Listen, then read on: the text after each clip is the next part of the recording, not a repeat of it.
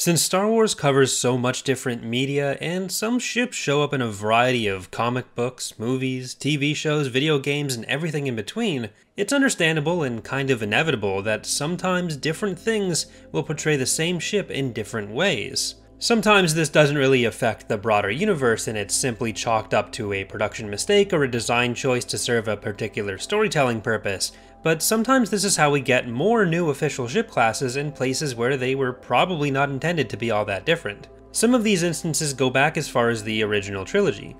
There are some instances, like the Tector class, where from concept to production model, the difference seems to be consistent and intentional, the Tector being a Star Destroyer shown in the Battle of Endor, which lacked a reactor bulb and ventral hangars that other Star Destroyers we'd seen so far all had. So that's one example where it seems to be specifically intended to have been some kind of official variant. On the other hand, we have ships like the Pride of Tarlandia, which was a ship named in the Return of the Jedi novel as a communication ship and eventually indicated by the Essential Guide to Warfare as being much larger than other ISDs, prompting comparisons with models used in the movies, a discussion that had been going on for essentially decades, comparing a standalone model of a command bridge with some key differences from other previously seen Star Destroyer bridges, both in scale and in detail. Even though it was unlikely to have really been built with the intention of being different, it does show up as being somewhat bigger compared to the Millennium Falcon than, for example, the Avenger was,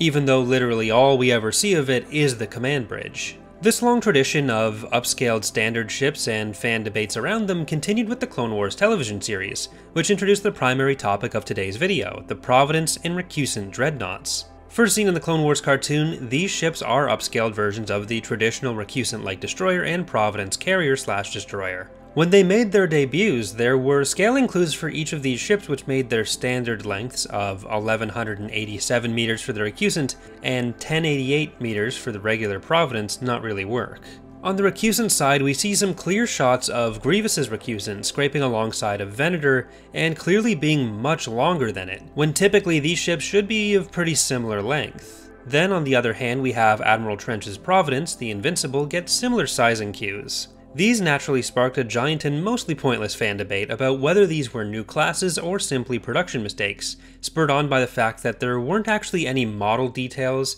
indicating the different scales besides the size itself. With massive ship size differences like that, you'd typically expect things like viewports, weapons, and so on, which are typically what you'd use to kind of suss out a ship's size in isolation. Even stuff like hangar and marking sizes can be used for that. But with these assets largely being just reused, there wasn't a huge amount to go off of. Personally, I typically side with just thinking of these as production or design choices or mistakes, rather than immediately going to new classes, but as time has gone on both in Legends and canon sources, we've had more official confirmation of and references to these larger variants as being real things. The upscaled Providence Dreadnought has a page on the Star Wars website, which has been since removed, but it's still accessible through archive.org, where the ship is given a length of 2177 meters. And the Essential Guide to Warfare references the Invincible, Trench's flagship, as being the first in a line of upscaled Providences. The Recusant, similarly, has a 2544 meter variant confirmed as being an official length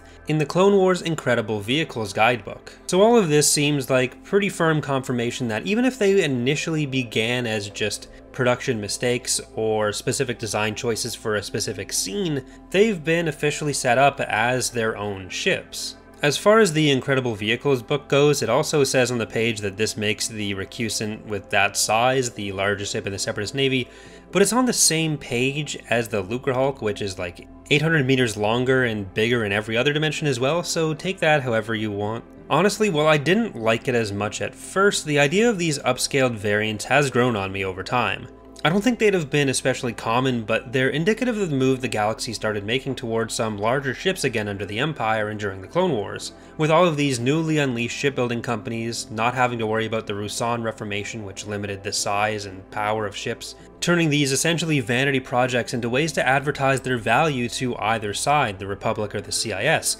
even if they're not always especially practical. We include them in the Empire at War mod I run, Fall of the Republic, where we did give the upscaled Providence at least some design differences to help make the scale a bit more practical, so that's generally my main complaint with what we see on screen at this point, though it of course is going to be expensive if you're trying to make a new asset for a show like that, especially when these were happening pretty early in the show's run. So it's understandable, but I still think that would have been a better way to go if they were intentionally going to set these up as different ships, which I don't think was the original intent. Either way, that's just my opinion though. Let me know in the comments whether you think the upscaled ones work or don't, or if they were even intentional or not. If you have any other topics you'd like to see me cover on the channel, please leave them in the comments or on the Discord in the suggestions channel. This particular video topic comes from a Discord request. Either way, thanks for watching, and I hope to see you next time.